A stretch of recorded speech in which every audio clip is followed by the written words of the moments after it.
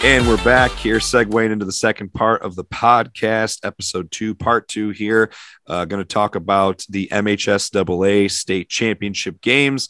Last week, we had Brett on as a guest, and we did some picks for each one of the games there. Obviously, we just talked about how Brett is now an official co-host, and we should mention before we get going here that Brett won. A little round of applause here. Brett.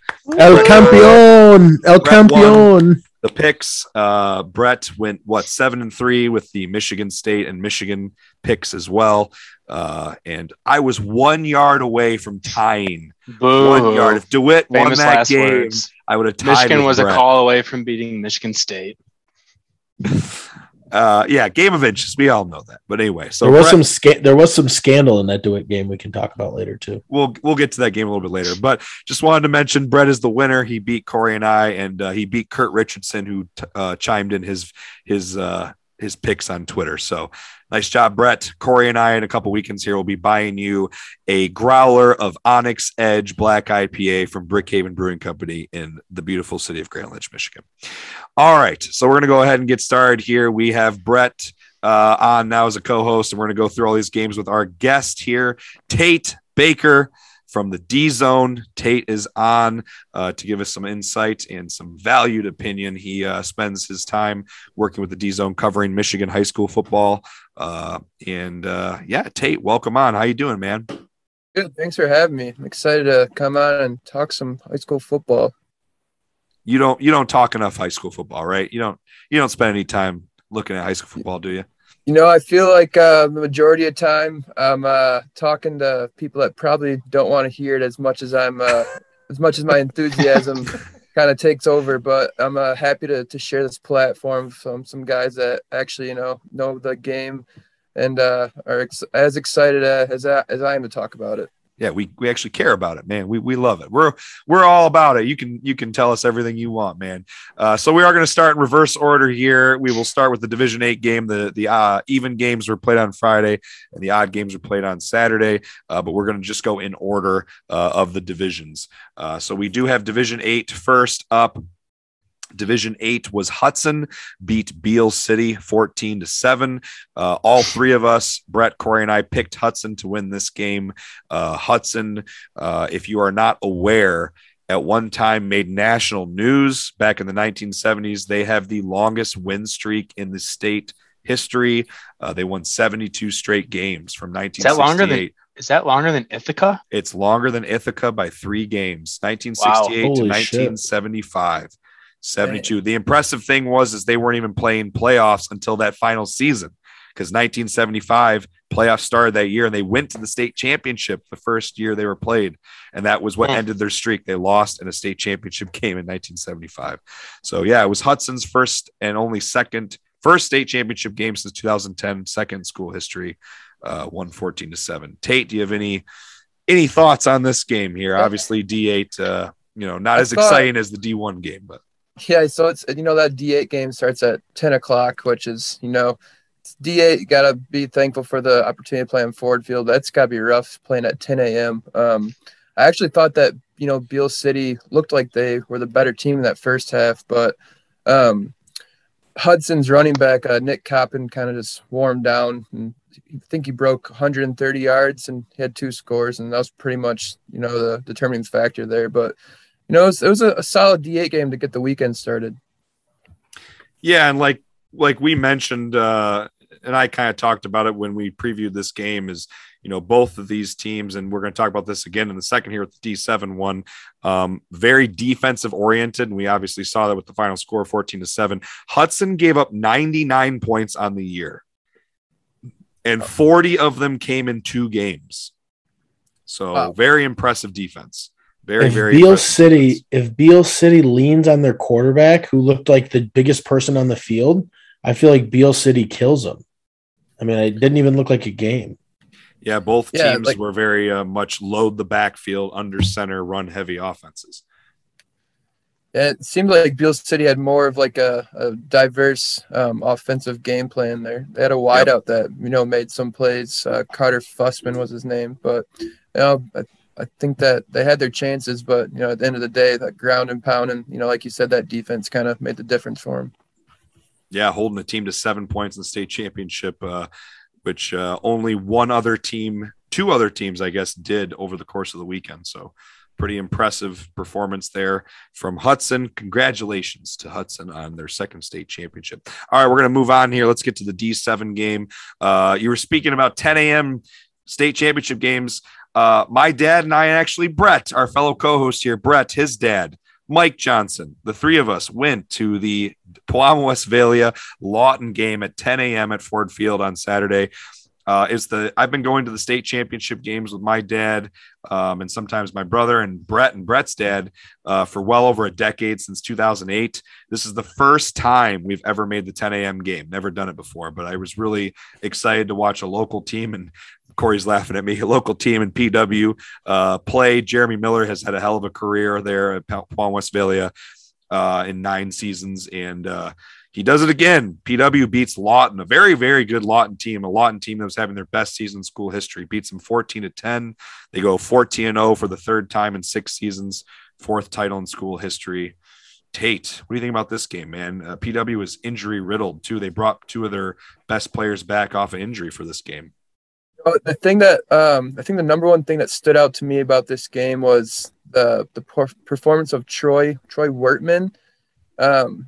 He was their running back, linebacker, and punter. He had 6 punts for 232 yards. He averaged just under 40 yards a punt. And that's really game good. Like that, that's I mean, when you can punt for 40 yards a pop and a small D7 game like that, it's going to make all the difference in the world, flipping the field position like that. And I think, another defensive battle, and he kind of made some other plays on the offensive side of the ball that, helped Powamo kind of pull through there. Absolutely. And speaking of defensive battles, going off of Hudson here, PW also 98 points given up on the season. Very, very impressive. 42 of them coming in playoff games to powerhouses New Lothrop and St. Francis. So another incredibly stingy defense here in terms of these small schools. I don't know about you, Tate, but something that stood out to me, because, again, I watched this entire game live. I was very fascinated by the fact that both these teams came out with loaded backfields. PW came out in power I, under center, pro formation, and Lawton came out in a straight T. And then they went away from it. Both of them, PW in the second half went to a spread offense. Lawton started going to a spread offense. I was kind of surprised by that. I know PW, I've watched PW. I know they do that, but it was just kind of funny, the difference between the D8 game and this game, to watch 2 teams where they're, loaded backfield, 30 personnel offenses weren't really getting it done how they wanted. So they just went to a spread. I mean, PW was going empty backfield more than once, 5 wide. I thought that was kind of interesting to see in a D7 game. You definitely don't see, at least at that level, program that has the ability to play both styles and do it. Well, I mean, I guess it wasn't as effective. It was only 24 points were scored in total, but to have successful plays in both of those packages, says a lot about the strength of both of those programs. Yeah, you got to hand it to him, man. Happy for Jeremy Miller. Got to be happy for Lawton too, man. Again, best season in school history. So that was the D7 game. How about PW? Yeah, I think it's PW, like the biggest athletic powerhouse in the state. I feel like they're in the state finals every single year for football and basketball, especially being a public school. It's pretty impressive. I guess that's what happens when you're playing with all your cousins and your brothers. Lawton's Jake Roof, 49 rushing touchdowns, leads the nation in rushing touchdowns in high school. Pretty crazy. You told me that earlier. That's incredible. 49 in a season. That's very impressive. Derrick Henry stats. That's almost 50. Incredible. That is very leading impressive. The nation. That's crazy. At any division, that's incredible, man. That's very, very impressive stuff. You mentioned, Brett, state championships. This is Westphalia's 6th state title appearance in 10 years. Yeah, I'm telling you, 2011, they made 6 appearances and they've won 4. 2 runner-ups, 4 state titles. So, have those all been in D7, or they fluctuated a little bit? They have been D7 every year. Every year, yeah. So their enrollment holds pretty steadily, has held pretty steadily to 290 to about 330. So hasn't fluctuated a ton for him, but yeah, very, very impressive job by Point Westphalia. All right, gentlemen, unless you have anything else to add, we're going to keep going here. Move on to the D6 State Championship. I believe all three of us also picked Point Westphalia. We all, for our picks, said PW would pull it out. D6, another local school for Mid-Michigan for, again, Brett, Kory, and I are all from the Lansing area. So Lansing Catholic is in their state title this year in the D6 game, and they played Warren Michigan Collegiate. It was their first title appearance ever. This was Lansing Catholic's fifth appearance, I believe, in school history, and their third win. They won 16-6. Tate, what'd you think about the Lansing Catholic game here? This was, I think, the drunkest game of the weekend. It was the sloppiest, it was bad brains of football at times, but also the most entertaining of football at times. Warren Michigan Collegiate, they just have some athletes, man. You can tell that they're kind of like the leftovers that don't really get the first pick of the litter at De La Salle and Brother Rice and all those schools. So they find a nice amen to that. But Warren Michigan Collegiate. But no, their offense was like jackpot pretty much, and they had a wideout, Trayvon Redding, that would just go up and out vertical the rest of the defense. He was impressive. Multiple occasions and would bail them out. It was an interesting way to go about it, but they kept the game close, and Lansing Catholic was just a better structured team, and it was only a matter of time before they kind of put that one away. But it was entertaining, sloppy, and everything you want in a D6 game. Yeah, and I think it's worth noting that Michigan Collegiate's a charter school, and charter schools first started opening in Michigan, early in the 2000s. So this was actually their only 13th or 14th season in school history. They're a very new program, Michigan Collegiate. So first state title appearance for them. I wasn't sure. I can't remember when I was watching the game if they mentioned if it's been the same coach the whole time. I'm not sure if you're aware, Tate, or not, if it's the same coach. I guess the Jeff at the D Zone was telling me that their offensive coordinator, he used to be their head coach, but he's had some health issues. Yes, they talked about that on TV. That's right. So he's kind of slid into like a more of an advisor role, but he's still the OC. According to the guys at the D Zone, this was, in their opinion, the least talented team that they've had in about like 5 to 6 years, and just so happened to be the one team that kind of broke through and got to the state championship. So it's kind of funny how those things kind of work out sometimes, Yeah. It's all about matchups. Yep. Yeah. They had a weird schedule this year because they won a game on a forfeit that was a no contest, didn't even get played.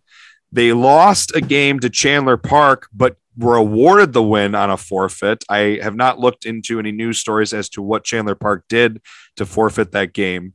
They lost pretty handily to Detroit Country Day. They lost to Milan as well. So they could have been 6-3. They finished 7-2, but they could have been 6-3. But yeah, it just seems like they just got on a roll. They beat a red hot Michigan Center team in the semifinals by 1 touchdown. So it just seems like it was their year.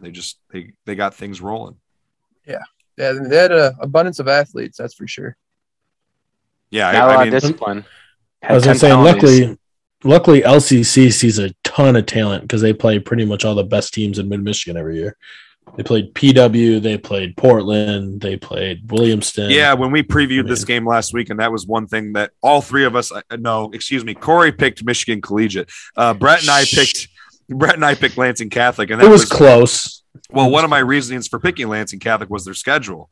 They play Waverly, who's not very good, but Waverly is Division III, 3 divisions higher. And Waverly, even though they're not very good, has much bigger kids, more athletic kids than Lansing Catholic. They beat a talented Williamston team, a talented Portland team on a last-second field goal. They lost by 5 at PW. So to me, Lansing Catholic had a very impressive schedule.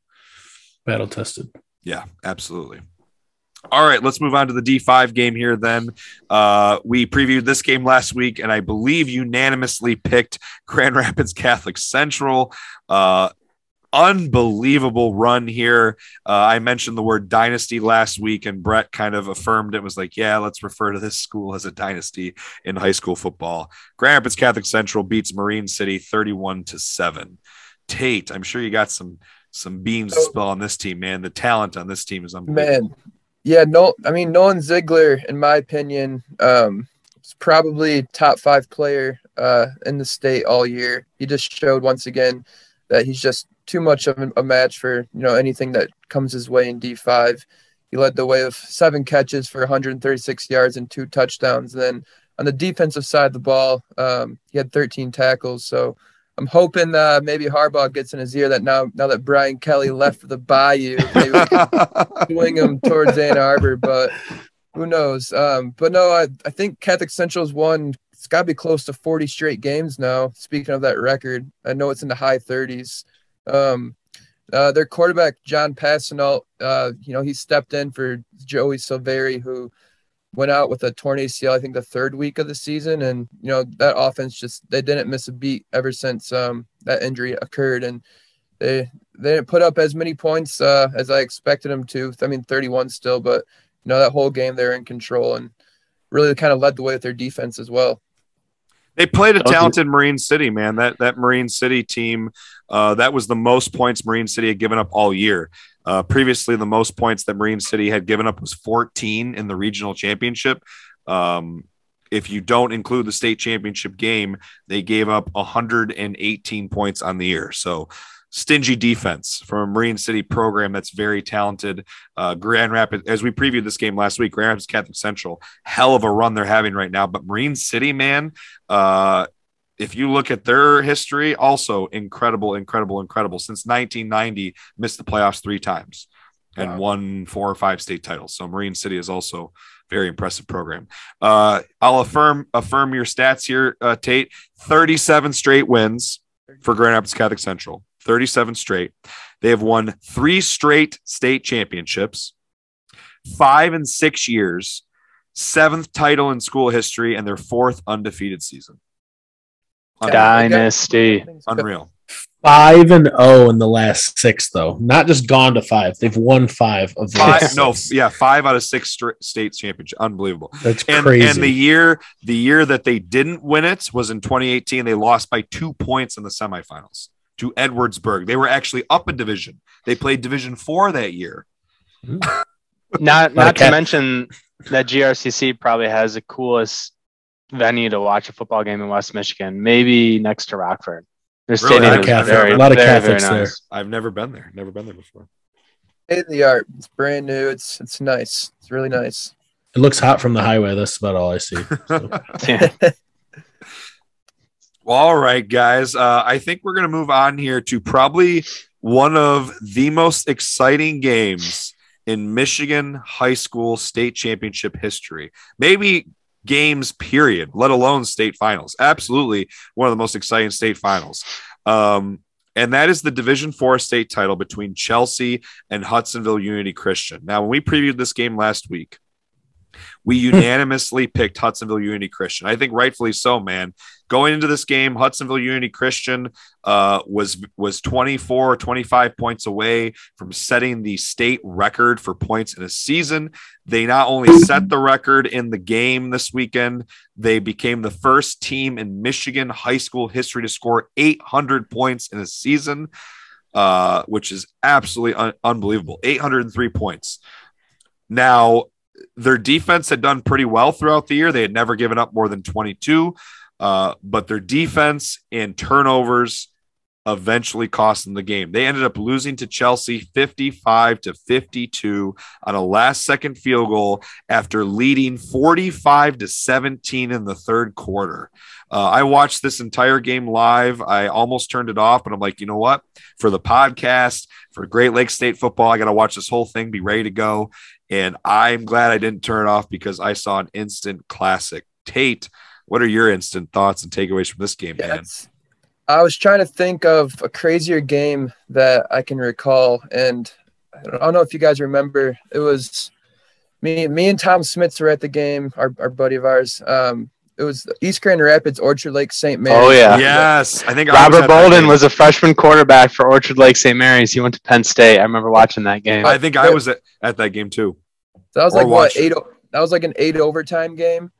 Something like that. Something crazy like that. So I remember in the think it was like midway through the third quarter of the Unity Christian game on Friday. I started working on other things, just getting ready for the next game, whatnot, just because, the game was a lock. And my coworker asked me, he's like, why is Unity Christian no longer going for 2? I was like, oh, yes, I know. The game's a wrap. So they started kicking extra points. Yeah. They started kicking extra points, and they took out the Chandler twin and put him at like wide receiver. So I don't know if it was like a strategic thing or if he got banged up or something, but they took him out at QB and put in like another quarterback who turned the ball over, and they just started doing a bunch of like just weird stuff. Yeah, they panicked. Yeah, well, I thought the game was a wrap too, and then I think they got comfortable. When it was 40. So it was. This whole game I watched live, and you're right, Tate. They went their first 4 touchdowns of the game. They went for 2. It was 32 to 14, and then just before halftime, Chelsea kicks a field goal with less than a minute left to make it 32-17. And even the announcers were like, "Well, I guess this keeps it to 15 points, 2-score game." And they're like, "Oh, this half's almost over." And with less than a minute, they scored again before halftime, and they made it 38-17. And then they went for 2 and didn't get it. It was the only 2-point conversion they didn't get. Still a 21-point lead. They came out and scored in less than 60 seconds after the half and kicked an extra point. When they had gotten 4 or 5 in the first half, I didn't understand that you could go up 46-17, right? And you have a 29-point lead. And then they ended up scoring again. And imagine if you're up 54, right? 54 it would have been 54-31 at that time. I think it would have been as Chelsea started coming back. But yeah, I agree with you, man. I don't understand that decision to stop going for 2. Very weird. Was it 3 straight turnovers? Yeah, three straight turnovers like in a row. Last 2.5 minutes, 3 straight turnovers, and man, you deserve to lose. You mentioned that turnovers killed him. Goal. I thought that Chelsea field goal was a sad field goal at the time. I was like, you got to put up. It won them the game. You got to put up 6 points to keep up with this team. And the announcer said that. The announcers on TV go, "Oh, you got to go for 6 against this team." Yeah, and it turned out to be a huge factor in it. And so I was up at the press level, doing highlights and updates on that game. And immediately following that game, that's the last game of the evening. So there's interviews on the field, the post in the tunnel. And I have never been so happy for a team and so sad at the for a same team. time, just so devastated. I've never seen a group of kids just look so completely just defeated and shocked. Like they're not going to forget that for the rest of their lives. No, never. Both teams will. None of them are going to forget that. It's unbelievable. Gosh, I don't know how you blow that lead, and I don't know how you can manage to come back from that in a state championship. And what's also crazy is that I don't know if you could see it from up there, Tate, but on the replay from the field, if Unity Christian rushes that field goal at all, they block it. It was a good snap. Muff the snap. Like what? I did not give see the kid credit. Give the holder credit. He dropped it and very quickly, incredibly quick hands. The kid who kicked it from a flat. He kicked it with a flat foot. I swear to God, he ran to the ball, stopped, and then kicked it. It was unbelievable. And it was not a gimme. It was like a 36-yarder or something too. It was like 30-something yarder. One of the other fun facts of that game when I was watching it, it was one of the few games I was able to watch live. I think it was the third quarter, maybe fourth quarter, and it was like 4th and 5, and Unity Christian lines up to punt, and that was their first punt that they were season, the entire season, and then he faked it. He ran for a first down. I remember hearing that. I was like, "Oh, they got a punt. They don't know what to do." And he runs for the first down, and then they ended up having to punt again. So they had 1 punt their entire season. Then they ended up punting later on. Crazy. Yeah, I mean, I don't think they had a close game all year. They beat every team, I want to say, by at least 30. So they crushed everybody. So maybe not having that. They averaged over 50 points a game. They averaged almost 51 points a game. Yeah. I mean, to not at least have a little bit of adversity in your season at all, that kind of might come back to bite you in a game like that where you're just shell shocked, where you have the momentum pretty much all season, and then even all game they had it through almost 3 quarters of that game. Yeah, all game, and then when a team like Chelsea that's got, athletes across the board. They got a running back that's been Trent Hill, man. He's talented. Yeah. His brother played at State, correct? Yeah, Nick Hill. Yeah. We played against him. Me, Brett, and Kory all played against him back in 2009. We used to scrimmage Chelsea, Grand Ledge scrimmage Chelsea in the preseason, and we went down to, what was it, South Lyon, or where'd we go to? We went to Chelsea that year. Yeah. And Nick Hill, he was their starting running back. Man. It used to be South Lyon, Chelsea, De La Salle, and us. And Hazlitt. Yep. Hazlitt was there too, I think. Oh, fuck Hazlitt. I will say that in that game, Unity Christian, is there a better quarterback name than Cam Chandler? Like, what a sweet name. Hey, PW had a quarterback named Cam Cook. Gotta shout out the last name there, baby. Yeah. That's sweet. Boo that effort. You're fired. But no, man, Chelsea's. I was really impressed with the quarterback play on both sides. Chelsea's quarterback could sling it. I think he had 6 touchdowns on the day. The one wide receiver had 5 of them. Dude, they set so many records. Yeah, that's another thing. We haven't talked about that. They set the record for touchdown passes in the game in the state title. They set the record for total points scored in a game in the state title. Did they set the record for receiving touchdowns in the game too? They set quite a few records. I'm sure he did. The Chelsea wide receiver's knee was like falling off too. He'd catch like a 60-yard bomb, score a touchdown, and then limp off holding his knee. Like, dude, stop! Like, just come on, own it at this point. I think it's also worth noting. I mean, as devastated as like Tate said he felt, and I felt devastated for those kids too at Huntsville Unity Christian. You got to be happy for Chelsea, man. It's been the same coach at Chelsea for a long time. I think his name is Josh Jacobs, I believe. He's been there for a while, and he's taken Chelsea now to this is their 4th state championship he's taken them to, and they've come up short every time. They lost to River Rouge in the semifinals last year, the River Rouge in the semifinals the year before. Edwardsburg crushed them in the state championship in 2018. They got beat by Orchard Lake St. Mary's in the D3 state championship in 2015. And then he took them, I think, to maybe one other semifinal in there somewhere. But finally, in one of the most incredible games ever, gets Chelsea their first state championship in school history. Got to be happy for those kids and that coach, man. Pretty cool. It's always good to see the public school beat the private school. Brett over here talking about that like crazy, man. He loves it. I'm on board with that, Brett. All right. Do you guys want to add anything else in this game? Otherwise, we'll move on to the top 3, the 3 big dogs. Although D4, pretty amazing game, but we're going to move on, I think, through D3 and up here. All right, D3, another local school in DeWitt from the Mid-Michigan area, defending Division III state champs, beat River Rouge, who was the defending state champs from 2019 last year, returns to the state championship this year. DeWitt, to me, had an even more impressive offense this year. Their biggest problem to me coming into this game was their defense. Their defense in 12 games last year only gave up 80 points. They shut out more than half the teams they played last year. They shut out about 7 or 8 teams. Incredible defense last year. They lost a lot of linebackers and D linemen from that talented defense last year, but they lost almost no one from their offense. Their offense is even better. I mentioned this in the preview last week. This is the most points scored by a Rob Zimmerman team. Rob Zimmerman has only had one team in his tenure score over 500 points. This team scored 635. So the best offense he has had. It's also the most points DC Vince Cook has given up in his career. No, I gave up more to them last year. Oh, well. Improvement. I wouldn't say that. We gave up 50 and a half, but we're going to move on from that.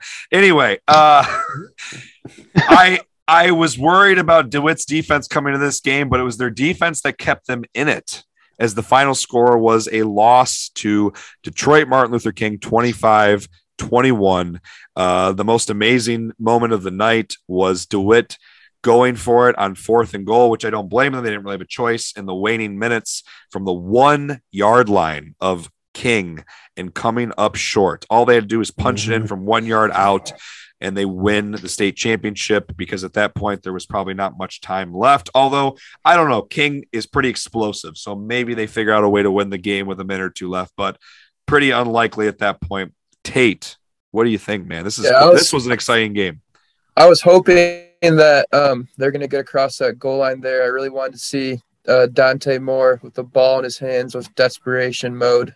But it just wasn't meant to be. That was probably the most anticipated of the 8 finals, I would say, from an even playing field standpoint, and the fact that, Dante Moore's the maybe number 3 or number 4 overall prospect in the 2023 class. And then with DeWitt, you got both of their wideout and quarterback are going to be going D1.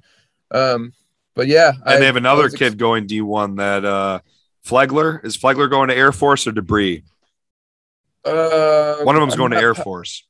I'm not positive. I know McIntosh is going to Wisconsin, and then their quarterback's going to Brown, correct? Yep. I think it's Flegler's going to Air Force. Okay. So a lot of D1 talent across the board. I was expecting more points, to be honest, but I was too. Their defenses, kind of, you could tell that both defensive coordinators had game plans to kind of neutralize what the other team wanted to do. I was a little surprised of some of Holt's maybe mistakes that he made in the second half. He had one uncharacteristic turnover, but he made up for it on the defensive side and that interception return. What a weird stat. I mentioned this to Kory and Brett going into this podcast.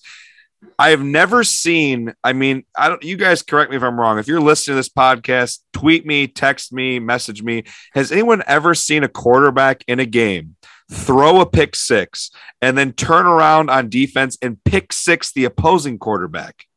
That would only happen in high school, Vince. I've never seen that. No, I'm just saying. It could happen in D2 or D3 football. I've seen guys play both ways in D2 or D3 football, but you're right, more likely in high school. Starting quarterback, there was no D2 quarterback in the country that starts on defense. I'm aware it's unlikely. Okay. All right. Okay, good. I'm just being facetious. I'm being a little, exaggerating. I got you. High school football, it's more likely, but have you ever seen it regardless? Oh, not maybe an interception, but not of a game like that where so much is on the line and against that type of team. No, he definitely made up for that mistake right away. But yeah, the 2 pick sixes were like a wash, and then like you mentioned, both these teams just couldn't get their offenses going. I was kind of surprised that Zimmerman ran the ball as much as he did. He did have quite the running offense, but King has an unreal D line and linebacking core. Those kids are huge. I thought he would let his athletes in the passing game with Holtz and McIntosh and Flegler and Debris kind of let things open up a bit. A few times they did, but they didn't really stick with it as much. I was kind of surprised. Maybe he thought he was going to run it down their throat. I don't know, but it seemed to be a common theme with both of the losing teams in D2 and D3. I think they kind of got away with what they were really good at, but we can kind of go into D2 later, obviously. What's terrifying is that King is going to be better next year. Dante Moore is a junior, man. Yep. And they have 3 other top. Wait till we get to D1, then we talk about Belleville's quarterback. Wait till we get to D1 and talk about Belleville's quarterback. All right, do you guys have anything else to add? D3, otherwise we'll jump into the final 2 divisions here. Let's do it. I still say Zim's gone. He's leaving. We'll talk. We can wrap this up with maybe a little postseason talk in a little bit here. All right, D2. Another one. Tate, you can correct me if I'm wrong, but I think going into this game for D2, probably another very, in my opinion, highly anticipated matchup with Traverse City Central and De La Salle. I believe we unanimously picked Traverse City Central. I guess I should mention that we had a 2-1 pick for the last game. Brett and Kory both picked King, and I picked DeWitt. And like I mentioned, I came up 1 yard short of winning that one. But this one, we unanimously picked Traverse City Central. Traverse City Central is having their best season since they won the state championship back in 1988. It's their first 10 or more win season since then. And they ironically lost to DeWitt pretty handily, got beat pretty handily the first game of the year in the Big House in Ann Arbor. Yeah.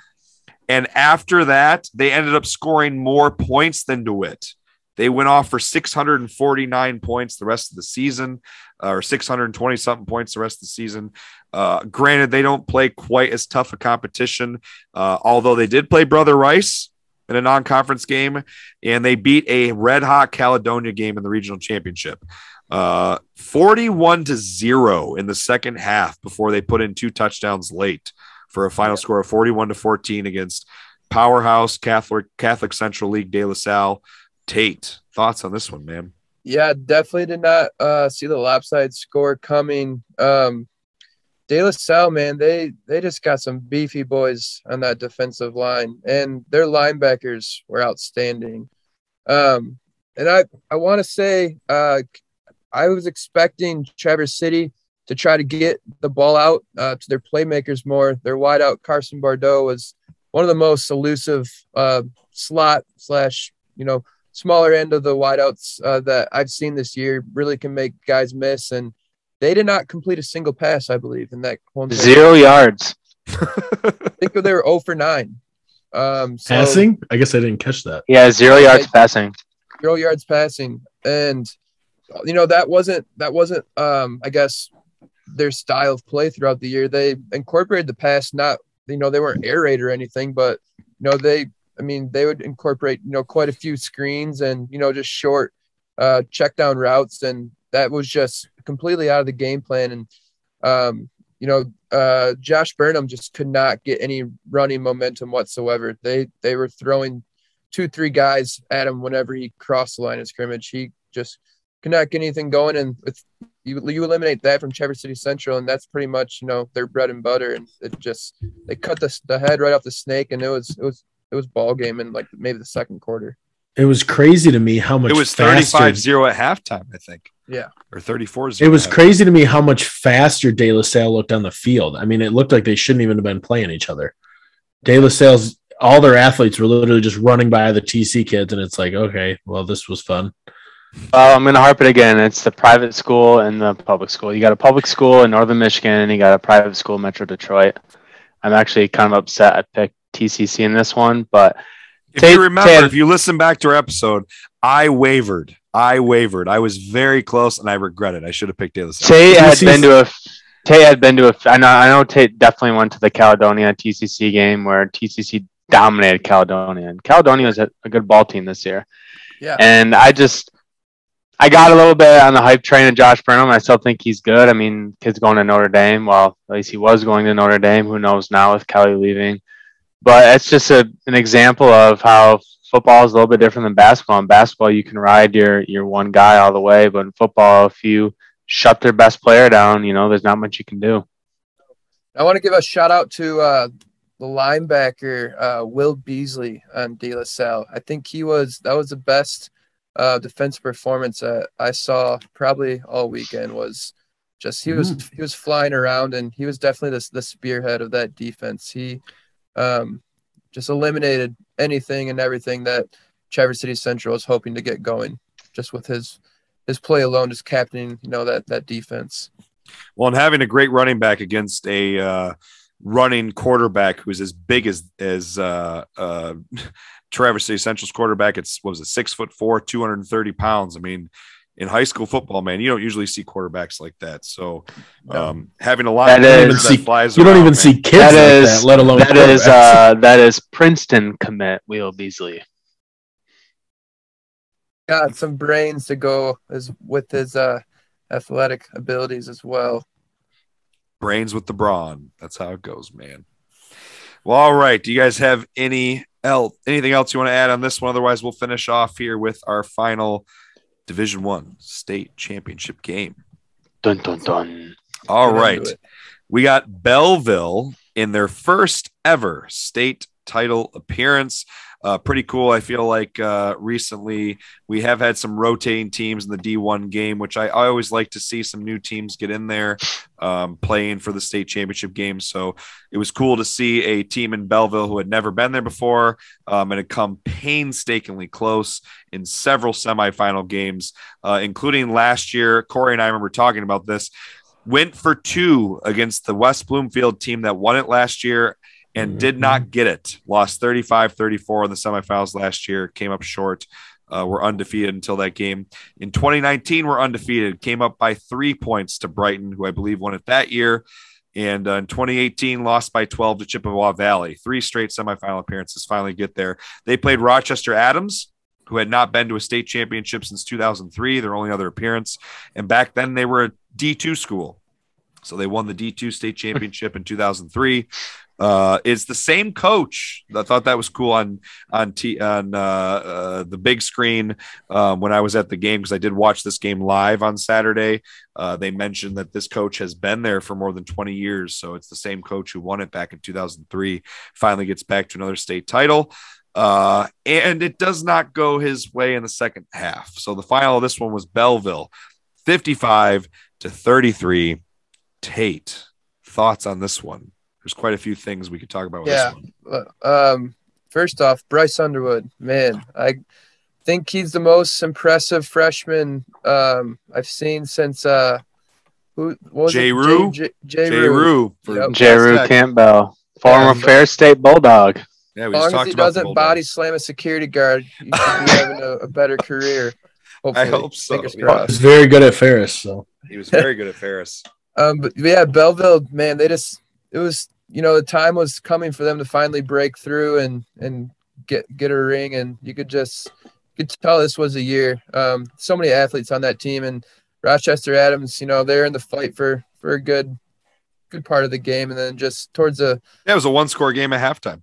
Yeah, towards the end of that, third quarter, you could tell that it was just a different class of athletes on the other side of the ball.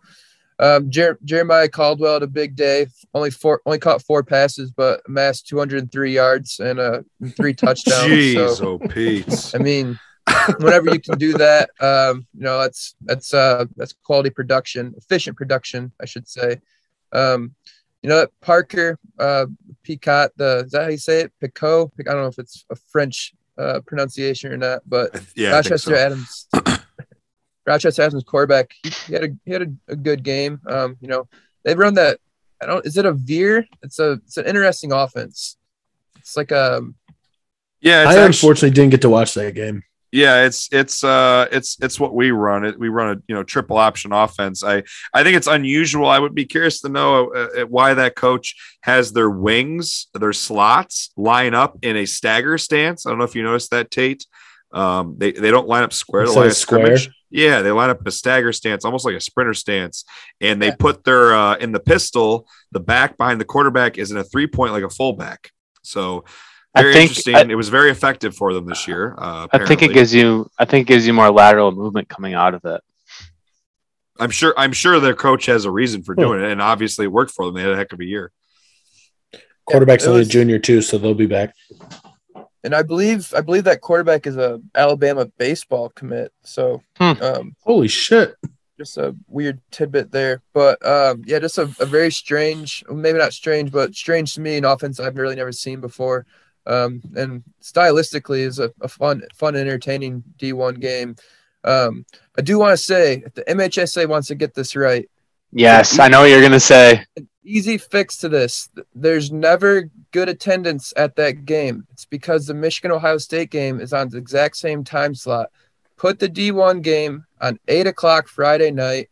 You have people going into Ann Arbor every other year for that game. I guarantee you that lower bowl will be full, near to full, if that D1 game is on Friday night at 8.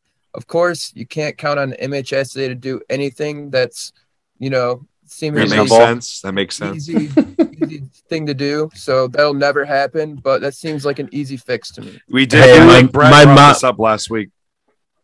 Yeah, I just wanted to touch on the attendance. I was able to gather some numbers. So the Friday games, there was 18,711 fans that attended throughout the day. On Saturday, there was 19,843. So there was slightly more. But to Tate's point, I think if you shift the start time in that D1 game, you're going to add at least 5,000 more fans because, Belleville, Rochester Adams, those are both local teams. A lot of people want to go see them play. It's always a good game in D1. The MHSAA has to get this right.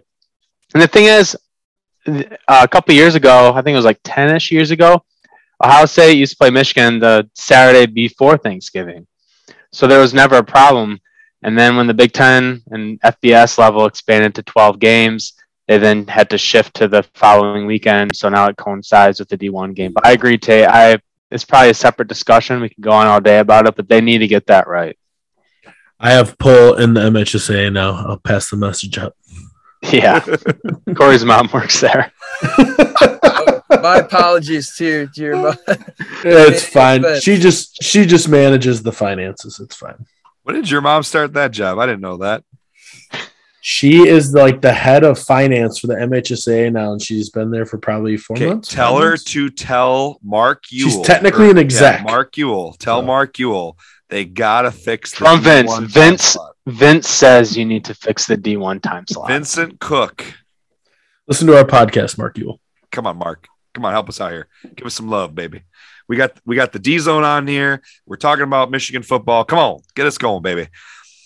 All right, yeah, I agree with you, Tate, man, and Brett I think brought it up last weekend. I think it's interesting, Brett. You brought up the attendance difference.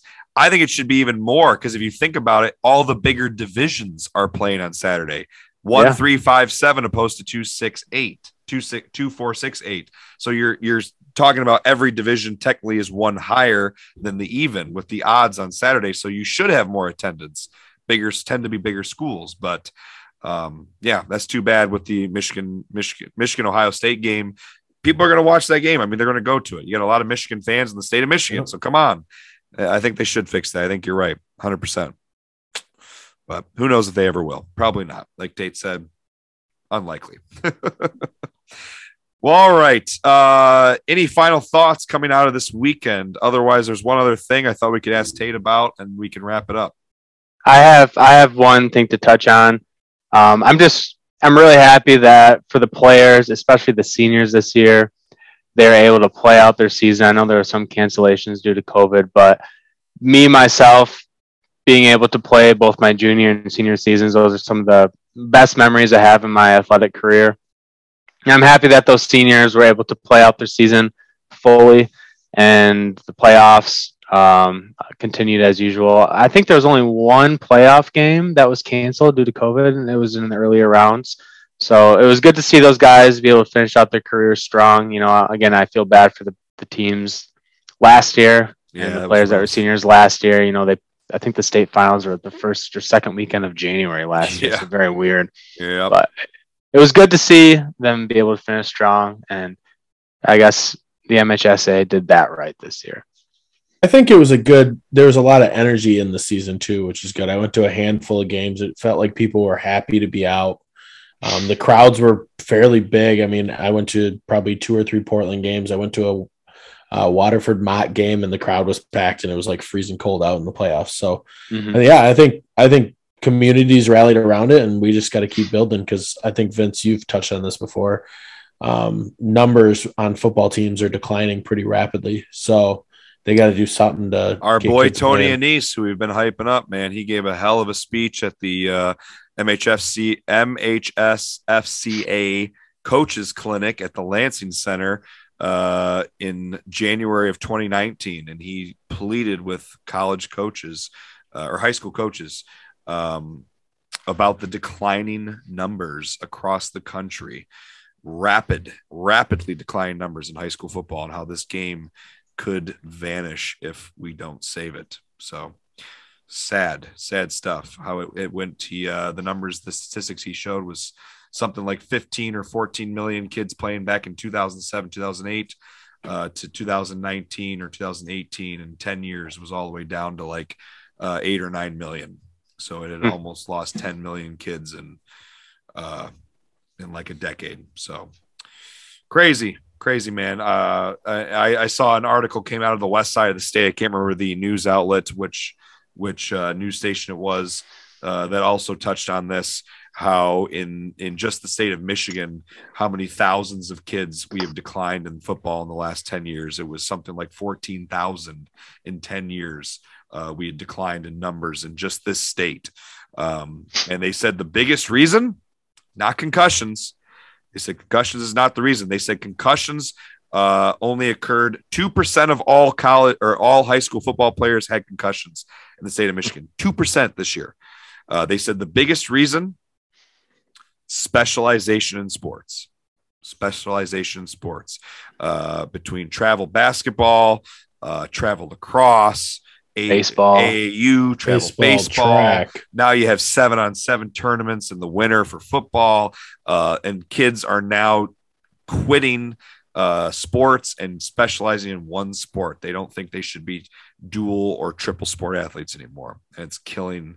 You're a better athlete when you play multiple sports, and you don't get burnt out. But that's the other phenomenon the article brought up.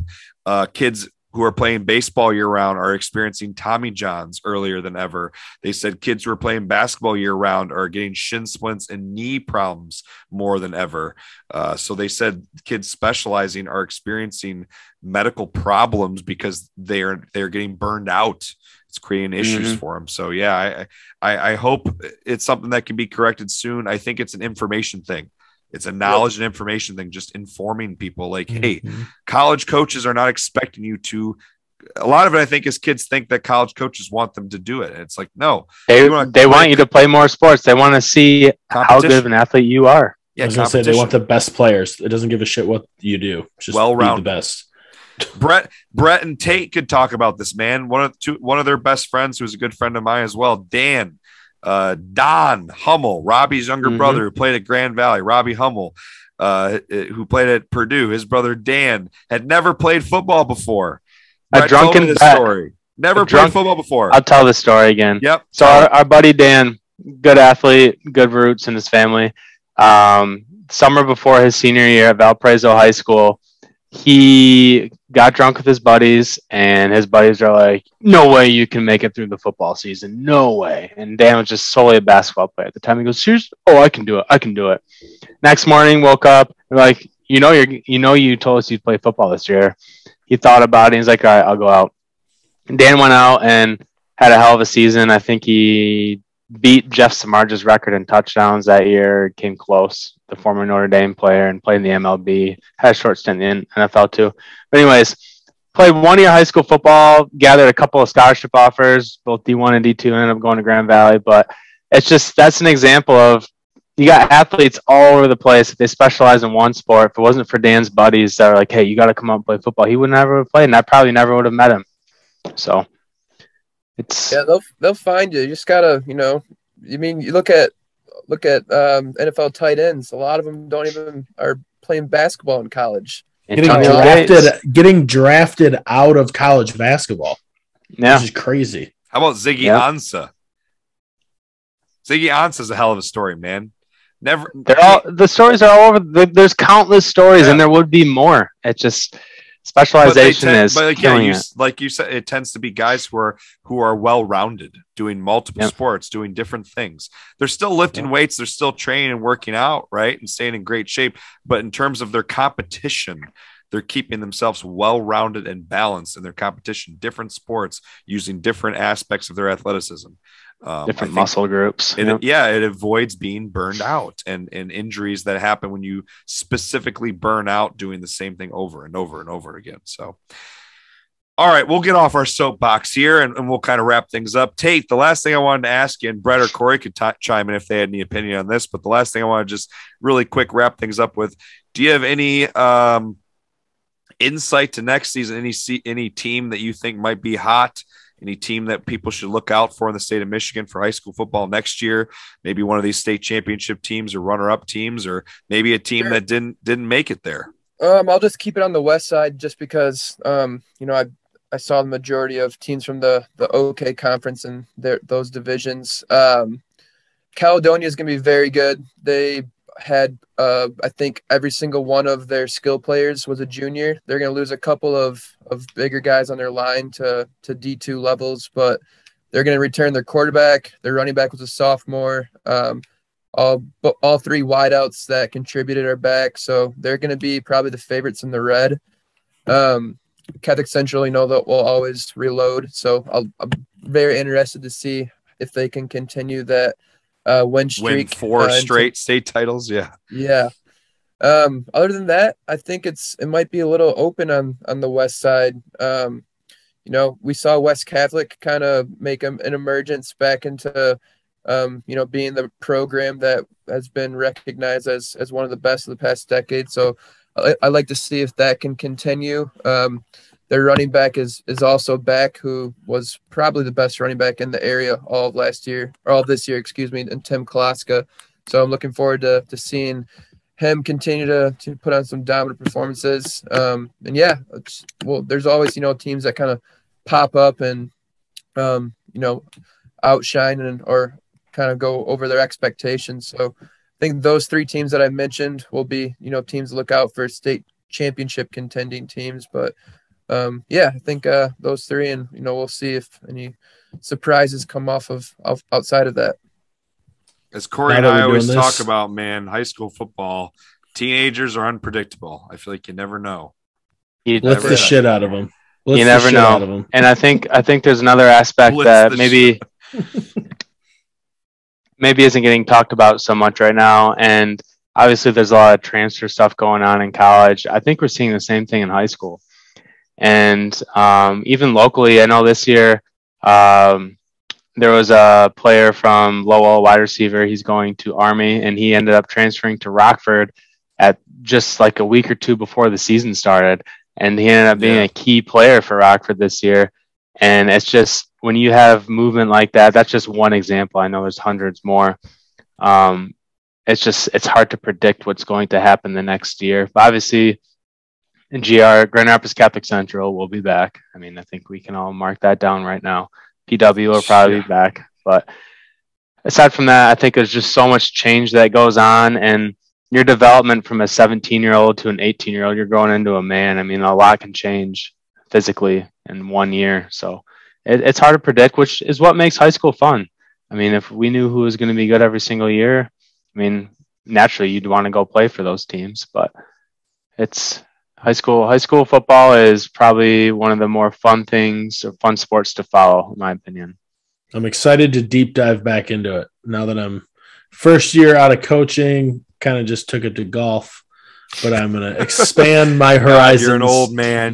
I'm 30-year-old old fuck. I'm going to expand my horizons to high school football and get around the area and check out some games, especially if we're going to be doing this.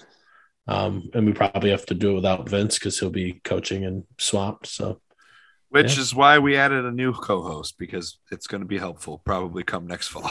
Bart, get ready to travel the state and watch some Bart Johnson. Maybe we can partner up with Tate in the D zone and get some more action and coverage there. But that'll be for the future.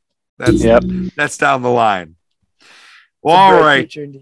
It is a bright future indeed, man. As Tate texted, when I was texting him about this, he was saying how excited he was just because there's just not a lot of coverage of high school football. So obviously the D Zone does a hell of a job every year and has done for, I think, more than a decade now covering high school football. So we would love to throw our hats into the ring. And obviously we're looking to also talk about any level of college football in the state as well. But we're going to always support the high school kids, everything in the state of Michigan, man. Tate, thanks for joining us, man. Appreciate you coming on, taking some time to be with us here, talk about state championship games. Hopefully we can get you back on sometime soon. Absolutely. Thanks for having me on. This was a blast. For sure. Anytime we get a chance to talk about football, we're always going to have it. We're always going to look for it. Yeah, thanks, Tate. Thank you, sir. And thank you, Vince. Thank you, Vince. I try my best, man. Well, all right. Thank you for listening. Hope you enjoyed as we mess around football in the Great Lakes State, GLSF ball, Great Lakes State football, whatever you want to call us. We're here talking about football in the beautiful state of Michigan, and we'll be back next week to talk about some action and hopefully Ferris State moving on. Talk probably a little bit about Michigan State, previewing the Michigan's Big Ten championship game. We'll probably find out at that point where Michigan State likely will fall with a bowl game, and have some interviews coming up, some exciting things going on. Thanks for listening, and we'll be back very soon talking about football in the Great Lakes State. Go Blue. Go Green. Go Blue.